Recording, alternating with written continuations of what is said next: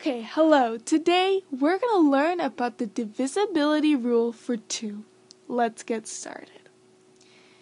So the rule for the divisibility rule by 2 states that a number is divisible by 2 if it is even.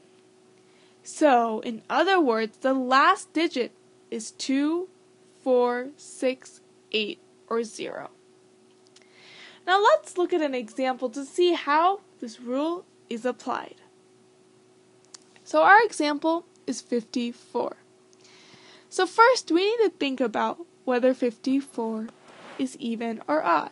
Well, we know that 54 is even. How do we know it's even? Because the last digit is 4. And as our rule states, if the last digit is 0, 2, 4, 6, or 8, then it must be even. And therefore, 54 is divisible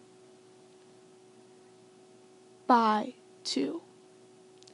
Now let's take a look at another example. So now we're looking at the number 69. Again, let's think about whether 69 is even or odd. We know that 69 is odd.